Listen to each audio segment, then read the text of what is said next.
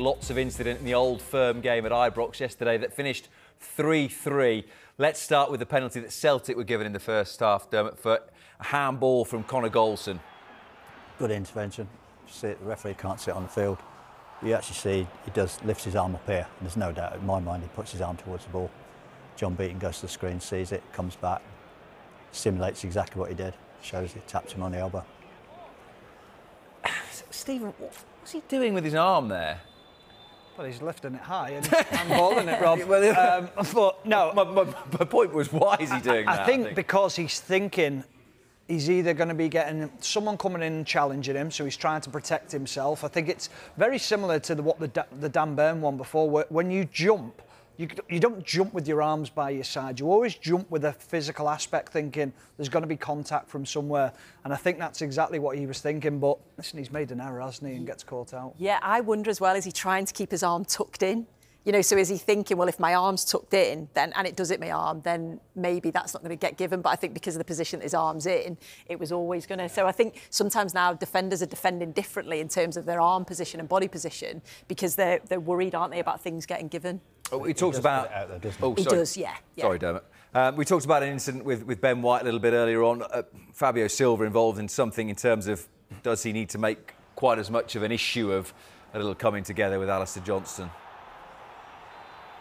What do you reckon? This was a really, really interesting situation, wasn't it? Because has he been punched in the face?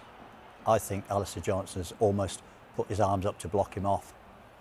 There, I think it's almost like he's put his arms up, he knows there's going to be a collision, puts his arms almost to brace himself, if you like. But he certainly doesn't commit an act of violent conduct. Sue? Yeah, I agree with Dermot. Yeah, I don't think there was any sort of intention there. I think he was blocking him off, wasn't he? But I don't feel that he was trying to sort of punch him in the face. So, yeah, I agree with that. This one's perhaps the bigger one, though. Fabio Silva, once again, involved, booked initially on field for simulation, eventually overturned and given as a penalty. Yeah, this is a very, very interesting clip, Rob, in so much as he gets a yellow card for simulation. When you see it again, you see the angle. Alistair Robertson lifts his leg, catches him on the knee. It's a penalty. So the referee then has an even bigger dilemma because of the pressure he's put under. He goes to the screen, he comes back, the yellow card for simulation is overturned. He gives a penalty. But then it ramps up because the Rangers players say, well, Alistair Robertson's already had a yellow card, he should get a second one. Johnston. Alistair Johnston, sorry. Should have a second yellow card, but for me it's a foul. It's just a foul, it's not a second yellow card. So it's not a red card. And they can't go back and give Johnston a yellow, or could they give him a yellow card? He goes to screen, he has all options. You can do that, yeah. So he can come back and yellow card him. But I don't think it's a yellow card challenge. I think it's a foul. Yeah, no, I think it's a good decision to be able to come to that, but that's where we want VAR to step in, don't we? So, yeah, good decision. Sue? Yeah, completely agree. Because initially, you could understand maybe the referee sort of thinking that he had gone down too easily, but then you can clearly see it when he goes over to the screen. You can see the connection. 100% a penalty and good decision. The interesting thing there is you've got a complete pendulum swing, haven't you? You've gone the referee going no foul, yellow card simulation, to actually going the other way, yeah, penalty. To think if you'd then gone penalty, second yellow, red card, that would be such a massive swing. But I don't think it is a second yellow card, but you can imagine the swing if you did. Massive swing as well in terms of Rangers thinking that they'd equalise, but again, John Beaton goes to the monitor, a foul is given. I think it's 15 seconds before the goal is scored. What do you reckon? Well, they travel a long way. They have a lot of time to reset. I know they don't get the ball back, but the referee goes to the screen and decides it's a foul. I don't think there's any doubt it's a foul. It's a matter of, is that foul in the immediate build-up? Is that foul in the attacking phase? The VAR felt it was. Sends John Beaton to the screen for the third time in the match. I don't think we'd argue it's a foul. It's just, is it re-refereeing?